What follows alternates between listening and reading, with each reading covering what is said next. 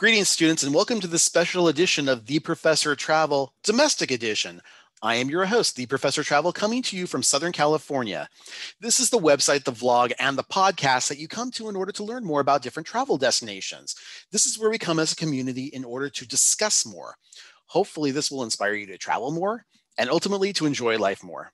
Now, you can reach me at a variety of different social media platforms, including but not exclusive to my website, which is at theprofessortravel.com, on YouTube, on Facebook, and now on TikTok. You can find me there at The Professor Travel.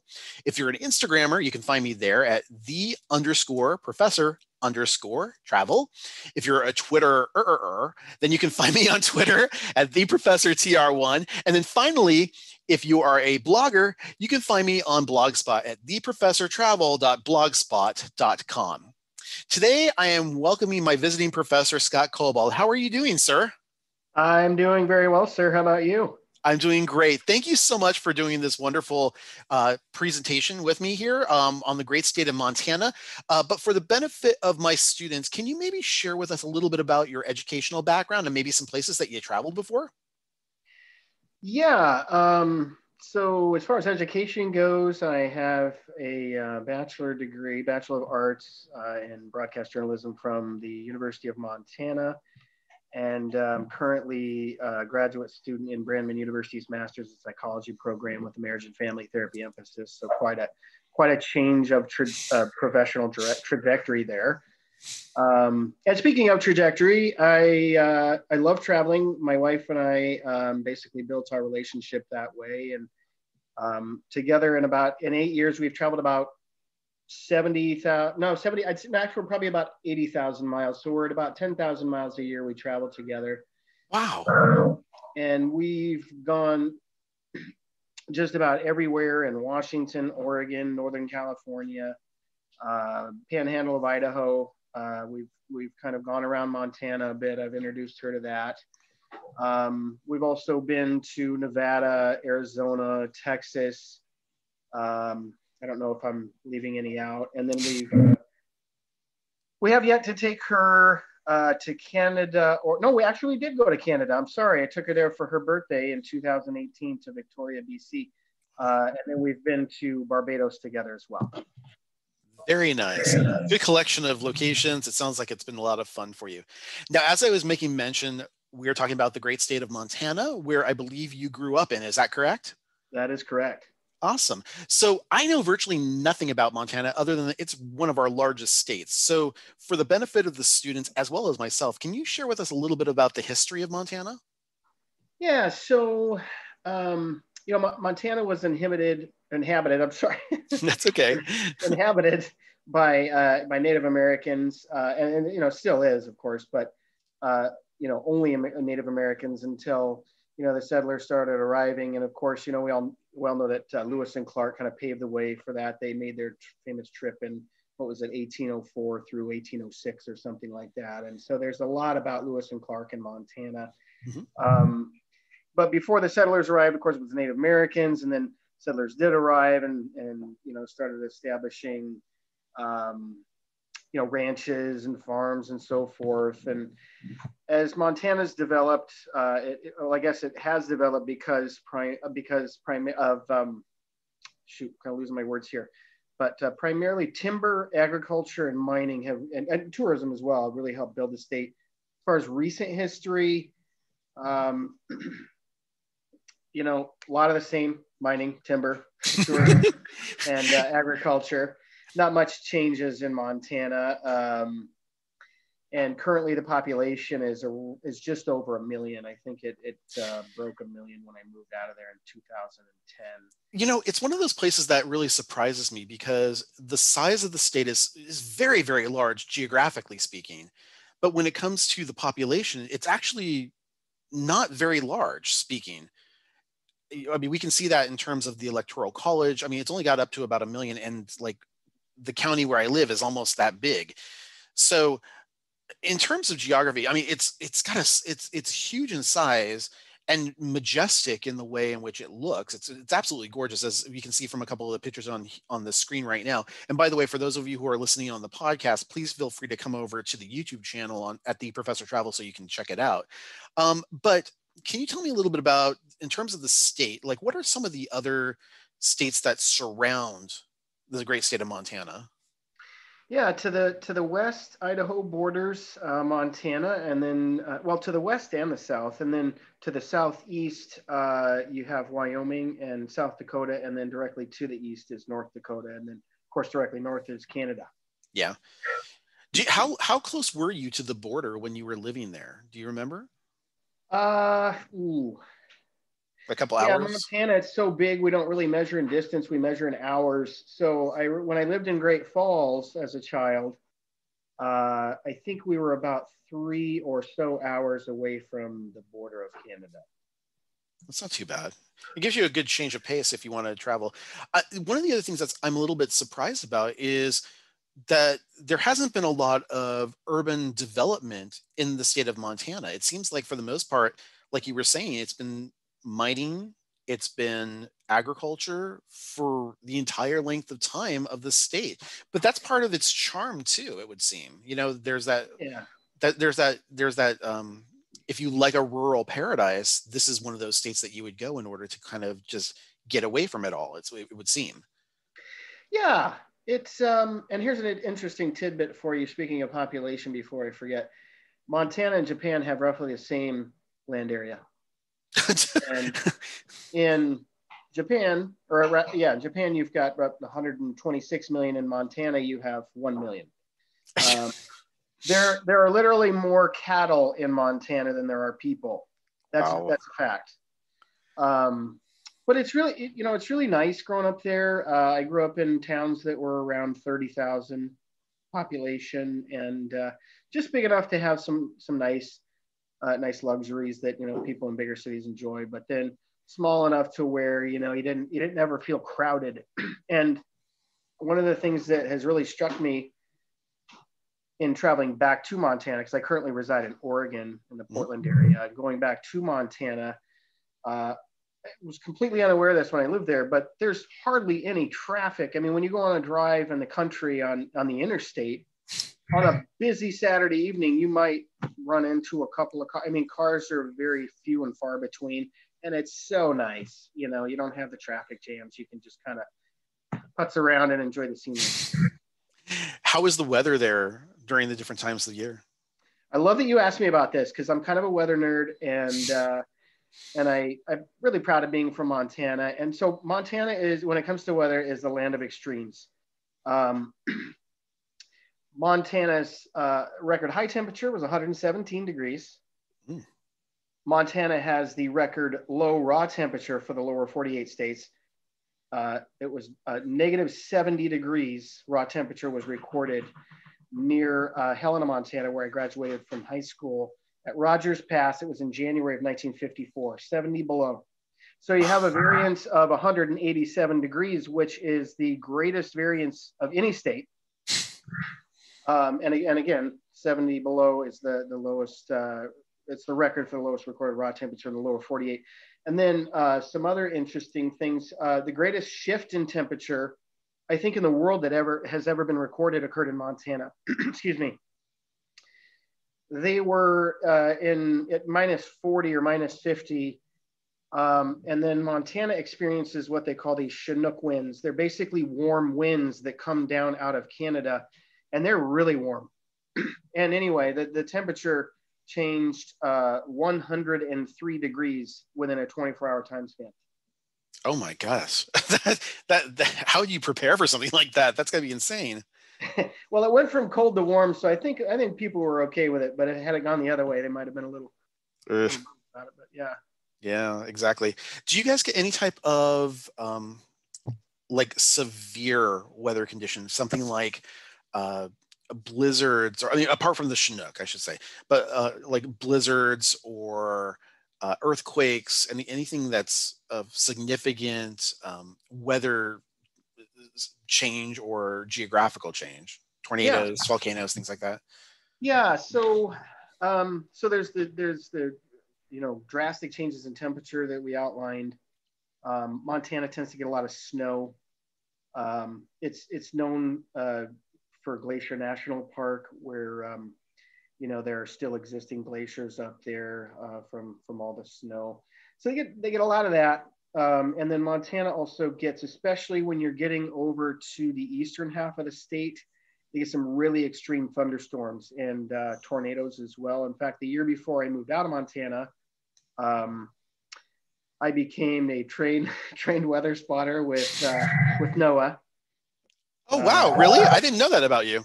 I did, yeah. National Oceanic and Atmospheric Administration. I took a class and became a trained weather spotter. And so I chased tornadoes the summer of 2010 out there, and they had 26 of them touch down recorded, which is high for Montana because they average about 5 a year.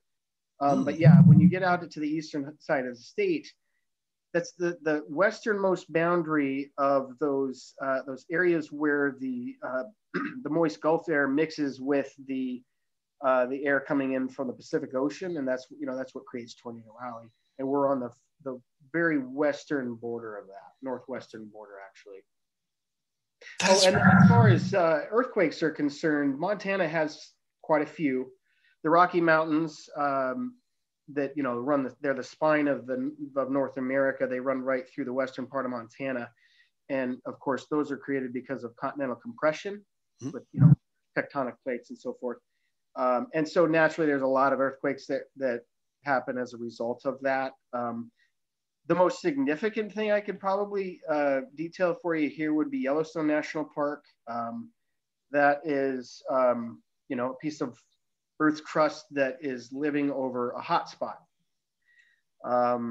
Anyway, long story short, it's the largest active volcano in the world. And when that thing blows, there's a fairly good chance that a lot of our current species in the world, both plants and animals, going to go away because it'll create a nuclear winter. So yeah, pretty extreme stuff up there.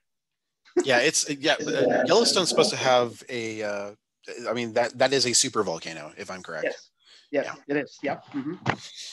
It just hasn't erupted. Although for people who are the casual observer, they will of course note that there were geysers all throughout Yellowstone, and that's just letting you know that the hot springs are definitely in full force. So there is that. Yeah.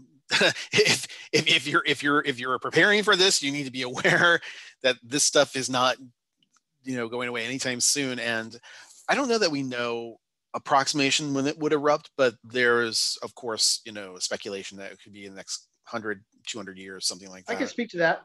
Oh, please. I'm a geology nerd as well. So you're right. Yellowstone hasn't erupted since humankind came into existence, but it has erupted at an interval of roughly once every 600,000 years for the past several million years. And actually, it's really interesting. If you look at a map of the United States, the first time that hot spot actually broke through the continental crust, the crust was that explosion actually occurred in, I think it's northwestern Nevada. So what I'm saying is that the North American plate is drifting, at least that portion of the plate is drifting westward. And this volcano keeps erupting at a period of every 600,000 years or so. The last time it erupted, it was 640,000 years ago. So technically we're overdue. However, I don't think there have been any significant indications out of the scientists in the park that, would point toward a massive eruption in the near future, so. That's what I was going to say. I was going to say, I know that they have volcanologists working in Yellowstone at full time just to prevent something like this from happening. I was like, I wasn't aware that there were any immediate activity, or there wasn't any immediate activity, but it's one of those spots that they're watching because they're just concerned about that it continues to seem to escalate as we continue to go along through this, but it's not to the super danger level yet. Yeah, not currently. Yeah, and you're right. I think part of it is they want to monitor it for safety reasons and whatnot, but also there's that, just the fundamental scientists and all these people, they want to understand more about the feature because there's still a lot that's unknown about Yellowstone. So yeah, it's really intriguing to think about, that that powerful of a force that's living right under the crust down there. Oh yeah, absolutely. So let's talk about the culture of the state of Montana. And I break the culture into a variety of different subcategories, but let's also talk in terms of religion. Are there any predominant religions that like permeate through the area? I know that obviously, you're within throwing stones distance of Utah, so there might be a larger than normal Mormon population. But, is Christianity for the most part the predominant religion within the state of Montana? Yeah, yeah. Montana's primarily white American now, white Americans. There's some Native Americans, and then other ethnicities have filtered in throughout the centuries. But primarily, it's Christianity. There's an element of Mormonism there, and then you have the Native American religions that immigrants bring with them, but those vary quite a bit. And then you have Mennonites, Hutterites out there as well, some colonies that you'll see out near Great Falls where I used to live, where they live amongst themselves and run farms, and they have their own religion as well, as I understand it. Nice.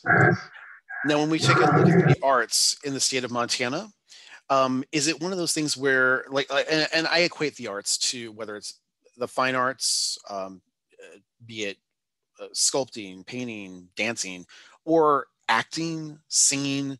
There are a few celebrities that appear to come from there. Obviously, comedian Dana Carvey, I think, had lived there at one point. Huey Lewis has a place there. Evel Knievel, I think, had a spot there, and then David Letterman, I think, recently moved into the area. Am I missing anybody of prominence, would you say? So Andy McDowell lives, or at least used to, when I was going to college there, she used to live in Missoula, the actress. Yeah.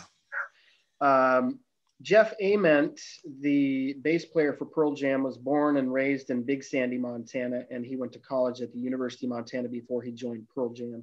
Okay.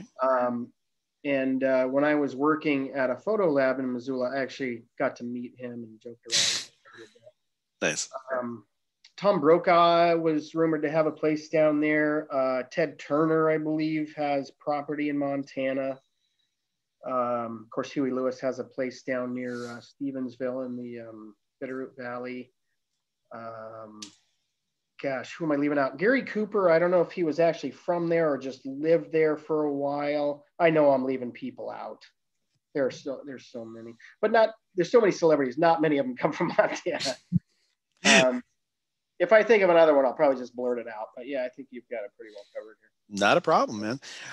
Now, in terms of language, it's primarily either, like, I would imagine it's majority English with a little bit of mixed native tongue in there somewhere, correct? Mm-hmm. Yeah. Primarily English, and then native tongue on the 7 reservations that they have there in the state, and of course, if any folks that end up living in Montana and immigrate to Montana, they might bring with them their native language as well, but primarily English. Very good. And now we move on to one of my favorite topics, diet and food. I notice on this screen we have these berries. They don't look like a conventional blackberry or anything like that. Are you familiar with these berries? Yeah, I think those are huckleberries. I think they grow. Now, I'm not a biology nerd, so I can't really. I don't know if this is true or not, but I think they primarily grow in northern latitudes. The huckleberries. I used to, when I was in the Navy, I was stationed in Maine, and I know that huckleberries were big out there as well. But yeah, you have huckleberries are really popular. It's kind of the state fruit, sort of. You'll see huckleberry jams and syrups and jellies and all that kinds of stuff. And if you haven't had the chance to try huckleberries and you do get the chance, take it, because they're extraordinarily delicious. Well, how do they taste? I don't know that I've ever had huckleberry before. They're about the size and I guess you could say consistency or toughness of a blueberry. So kind of like a blueberry, right? But they, that's tough. It's almost like if you married a blackberry and a blueberry. Oh, nice. I could Yeah, deal with that. I like blueberries a lot. So they're delicious. blackberries a little bit are interesting, but I'm much more of a blueberry fan. I can deal The with that. huckleberries are very popular amongst the grizzly bears that live in Montana. Oh, okay. Well, I won't go picking them myself then. Uh, I've noticed a lot of pictures when I went online in terms of um, cinnamon rolls and things like that, and even like huckleberry like cinnamon roll things and like that. But you said for the most part, it's pretty much a meat and potatoes kind of town or state, correct? Yeah, it is primarily. Growing up, it was meat and potatoes.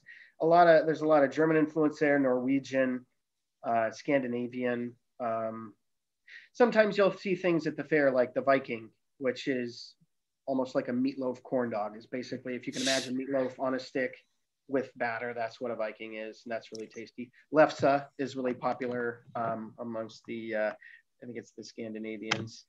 Um, What's it called in Lefse? well, I said Norwegian and Scandinavia, but Norway's part of Scandinavia, Oh right? yeah, Yeah. totally. All right. So don't listen to me here. But anyway, yeah, lefse, that's almost like a tortilla, and oftentimes we'll put butter and sugar on it. Oh, nice. Simple but tasty snack.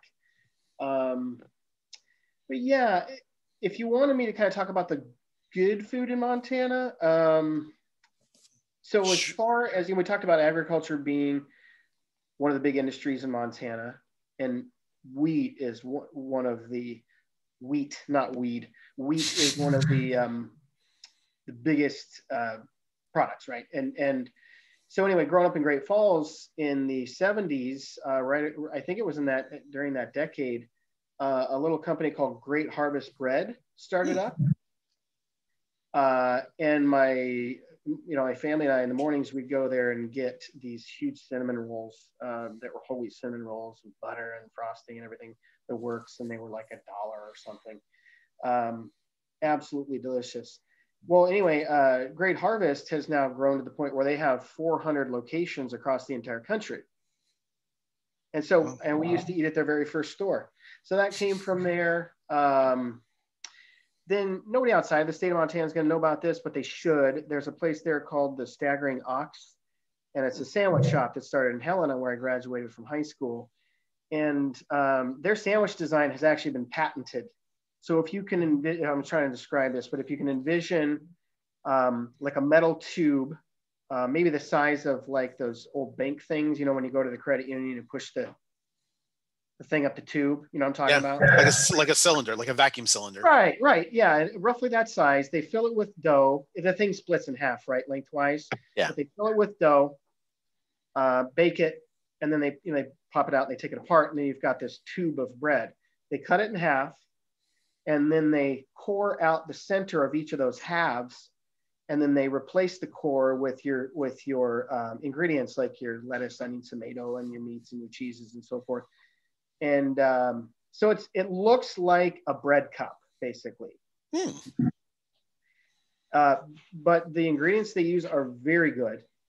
And they've been around for, gosh, I think since the 70s, making those sandwiches. And they're very popular in Montana. So the Staggering Ox. Staggering Ox. Design, and it is so delicious. They also have a place in Missoula called Biga Pizza, B-I-G-A. Literally the best pizza I've ever had. And I used to live on the East Coast. I used to live in California. Now I live in the Pacific Northwest, and I've never had better pizza than Biga Pizza in Missoula, Montana. It's insane. Is there a specific style of pizza that you would classify it under? Like, I know when I go to Chicago, they have the deep dish. Over in New York, they have like the full slices that are like the size of my chest. And then again, I've been to Italy about 3 times now, and it never gets tiring for me to ever go there. No. But like, how would you like what kind of pizza would you say distinct? Like, why is it so special? I think it's more like a New York style versus a Chicago style. Their crust is just incredibly flavorful, and they cook it in a wood fire brick oven type thing. And then the ingredients and the combination of ingredients, I think they're just using excellent ingredients. And somebody with some culinary education, I think, is probably back there cooking, because you can tell these pizzas aren't just slapped together like your garden variety pizza shop. They are very well crafted. And from the first bite, instantly, I knew it was going to be an amazing pizza. But that's, gosh, outside of the huckleberries, the those staggering ox sandwiches and the big pizza. I can't really think of anything else that's incredibly good food-wise that comes out of Montana, unfortunately. No, that's fine. If it's distinctive to Montana, that's why I'm here I want to know about it. But let's talk about the sports teams also within the area. In terms of culture, sports and recreation, there's no major league teams, but I don't know if there's any like a farming league or anything that's up in the area. But there are obviously college teams too. Yeah. So right. No, well, the only professional team they have is part of that indoor football league. I think it's called the Billings Mustangs or something like that. No, that's the baseball team. Sorry, it's escaping me right now, but they have an indoor football team, which is it's another league that's akin to arena league football. And they're actually pretty good. When I lived there in 2000, like 8 or 9, I think they won the national championship, but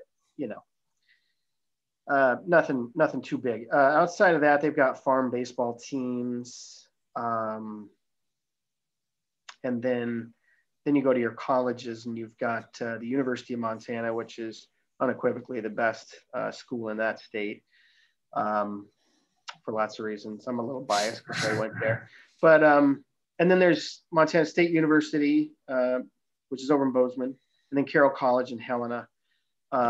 I think Montana is known for its University of Montana is known for its law program, its forestry program, some of its liberal arts programs. MSU is more of a research type university. They've got some really good science programs over there. And then Carroll College, to be honest, I don't know what kind of school. I know it's a religious school. They have a religious affiliation. I think it's Catholic. I'm not sure what programs they really offer there, but I know they have a really strong football program like the University of Montana does. And I want to say they've been around for a long time, or at least to the best of my knowledge, at least. Let's also move into holidays really quick, because not that there's any state holiday specific to the state of Montana, but there is an unusual festival. Can you tell me a little bit about that? Oh, yeah. It's brace yourself. It's called the Testicle Festival. To my knowledge, it's still going on. It occurs one time per year, usually in September. It's over, I would say it's southeast of Missoula, near Rock Creek. And they have a big lodge there, and it's like a mini Sturgis kind of thing.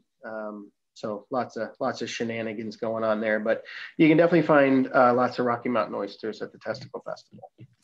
And for those who don't know what Rocky Mountain oysters are, they are bull testes. So again, don't really know where that tradition came about, but it's one of those things that some people, it's a rite of passage, I think is the best term that I would use for that. Could be, yeah. It's not a lot to do in Montana unless you're super into the outdoors. So I think this just might be a situation where people are getting kind of bored and creative, maybe. There you go.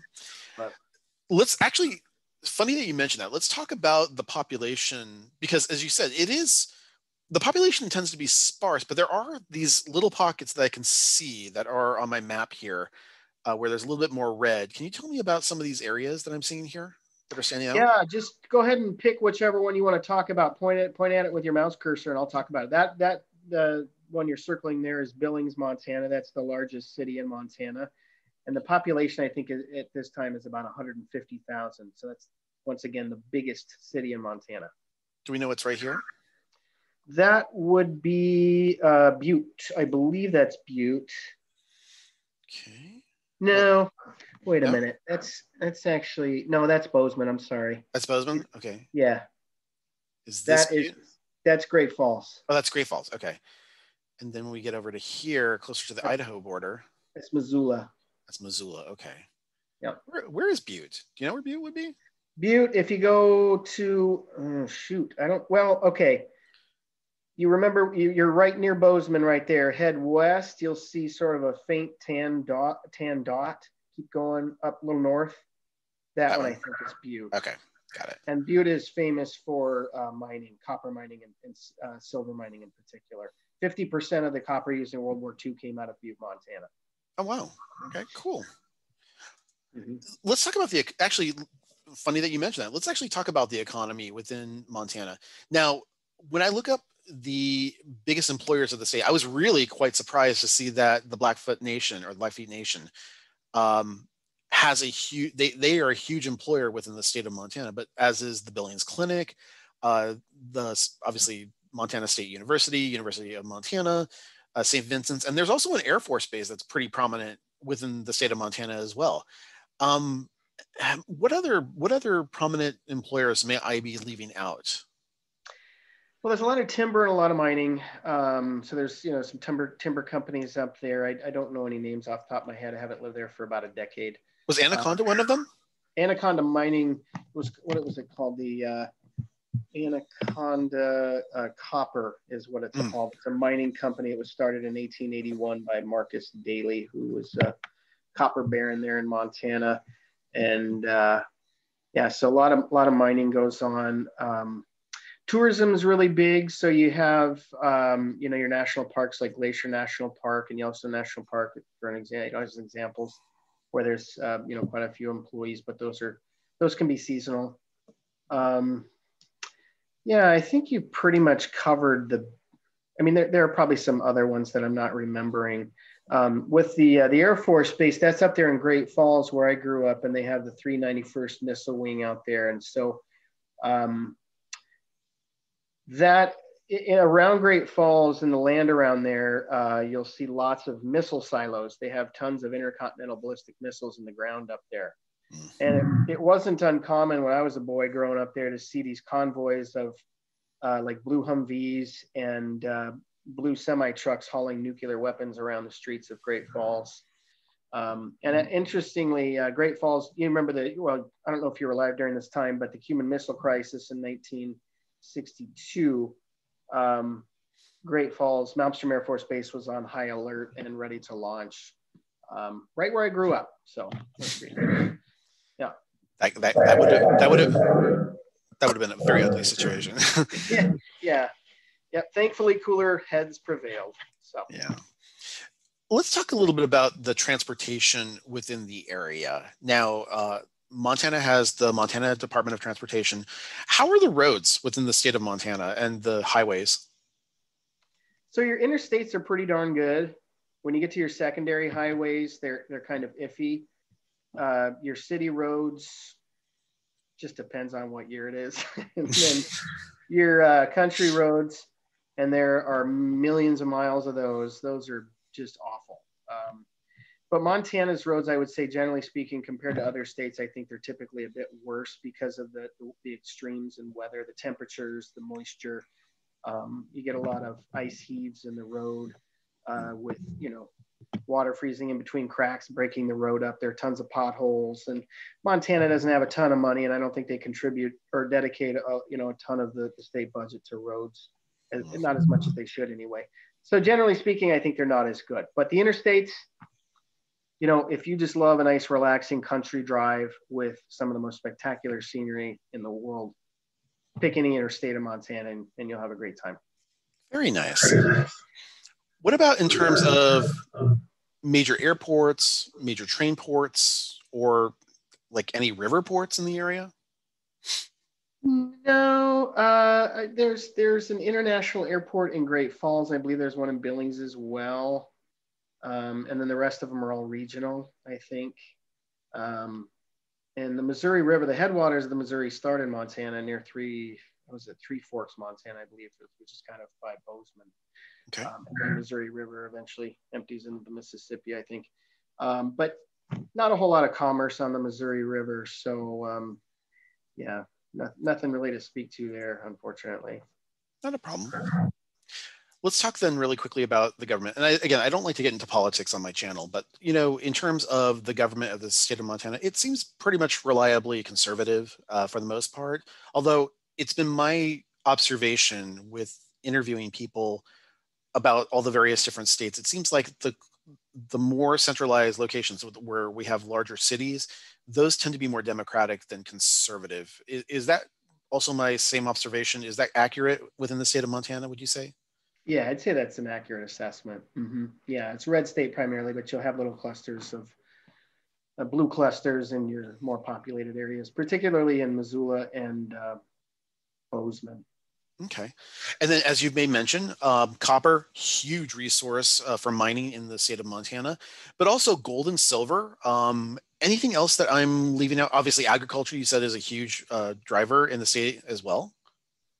Agriculture's huge. Mining's huge. We talked about copper, silver, gold, platinum, and palladium, I believe, are both mined there. A lot of precious gems like diamonds, lots of sapphires. The Yogo sapphire, Y-O-G-O, Yogo sapphire, that's found in only 2 places on Earth, Montana and somewhere in South Africa, I think. It's a deep blue sapphire, and they are generally appraised very well because they're more rare.